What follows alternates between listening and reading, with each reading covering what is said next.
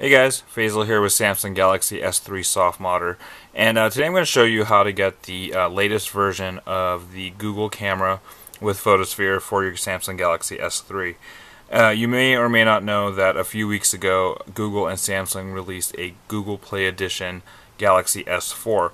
In that S4 they threw in a version of the Google camera which is optimized, I guess, with the Samsung drivers. What that means is it works flawlessly on the Samsung Galaxy S3 as well as a slew of other devices. So pretty basic to get this installed. The first thing you need to do is head to settings, and in settings you're going to go to the security tab, and in security you will see a area for unknown sources. You want to make sure that that is checked off.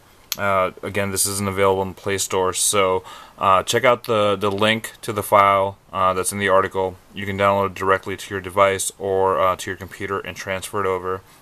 Once you do, you install it like any other application, and once that's done, just go ahead and head to your app drawer, and you're going to notice that now you have two cameras. The first one here is the Google camera. Second one is your regular S3 camera, and you also have two galleries. Again, first one's the Google gallery. Second one is the Samsung gallery.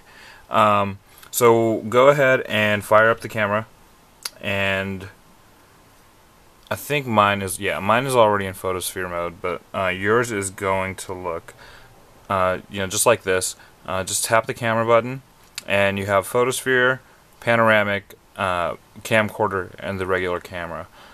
We're just gonna go to photosphere, and this is pretty simple to use. It might be a little difficult to show you here, but what you do is you line up the camera with the first dot. It takes that first shot, and now you just start to build kind of the world around you. That's a little difficult here. Let's do this. And you just kind of keep going.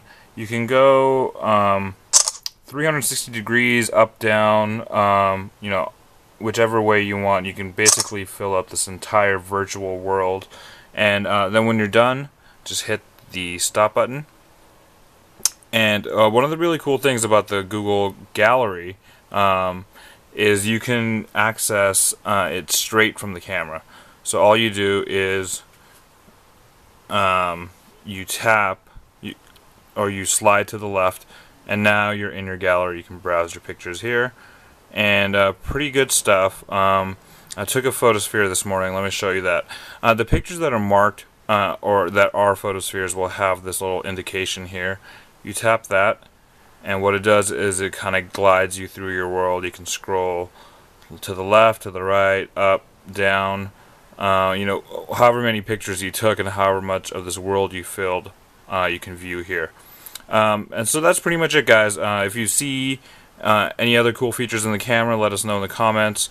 Also, if you take some cool photospheres, go ahead and post those images in the comments as well.